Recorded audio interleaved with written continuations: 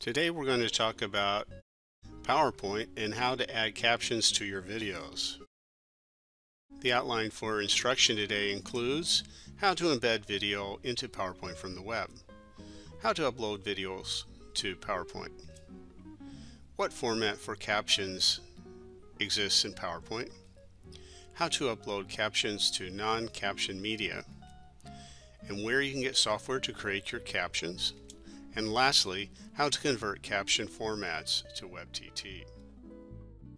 The first thing we're going to cover today is captioning and how it relates to things like YouTube and Vimeo. If you have a video that you know about, you can go and pull it off of one of those sites by going to Insert, Ribbon, and then you're going to come over here to the Media tab, and you'll see it says Insert Video. You click the drop down and click Online Video. You have two ways to do this. It wants you to search in YouTube, and it allows you to embed a video code. So since I already have my video ready, I'm going to bring that up in Google Chrome. And here's the embed code. Let me show you how I got to that. So that's the video. You come down to Share, and it says Share Link. You click Embed. Then you have to copy this material by highlighting it and clicking the Copy button. You go back to PowerPoint and you press Ctrl V and you paste that in. Then you click the arrow. The video is going to show up on the screen. And at first you can't actually play around with it. You have to resize it to the size you want. But this video is from YouTube and it already has captioning. As you can see, the video still doesn't show the player. So what you want to do is go up to Video Tools and click the Play button.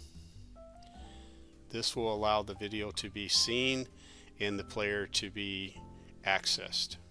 Then you can click on the video and you'll see there's a captioning already to this video, and you can see as it plays. And so the captions are going to show up on the screen here, but you'll have some videos from certain sources that you embed into PowerPoint that don't have captions. So on this slide, you'll see that we have the video here and it has a player, but you'll see there's no closed captioning down here. Though there are various caption types such as WebVTT, SRT, QText, TTML, SAMI, and SCC, you'll see that PowerPoint will only take the WebVTT captions. So if you find captions somewhere, you may have to convert them into WebVTT. So you have your video that you want to add captions to, but you may not know how to do that in PowerPoint. Basically, you're going to click on the uncaptioned video until you get these dots on it, and up here at the top you'll see Video Tools. You click Playback, Insert Captions, and then the drop down says Insert Captions. You click that, and you need to know exactly what the path is to your VTT file. So I click on the VTT file and click Insert. Now you see this icon shows up, which is the subtitles menu. If I click on that, you'll see that the check mark is with Casablanca, and when I press play, you see the captions start showing up. And that is how you add captions to your content so that people who are hard of hearing, or maybe they are deaf, or maybe they just can't hear over the din of others talking in your audience, they'll be able to know what the video is saying. If you're looking for a free captioning tool to create captions or to convert video captioning formats, you might look up this product called Cadet. You can find it here at this address, and this is what the web page looks like, and you can see you can download it onto your computer. And I made an introductory video for you if you want to learn more about how to use Cadet to make captioning, and this is my suggestion to you today. So you can see I am now in Cadet. It works in your web browser, and I'm going to take this video that I've already captioned in Camtasia and bring in the SRT file. That's the format that Camtasia saves their captions in. So I'm going to go to Import, and then I need to find the directory where it is, but I need to first change what import type. So I'm going to go to SRT, and then I'm going to go up, and I'm going to go to Captions, and here is the Cadet Introduction SRT file. Once that populates the screen, I can then export it by going to File, Export. Then this screen pops up, and it shows me the SRT file, which I don't want. I want to export it as export type WebVTT. I click on that.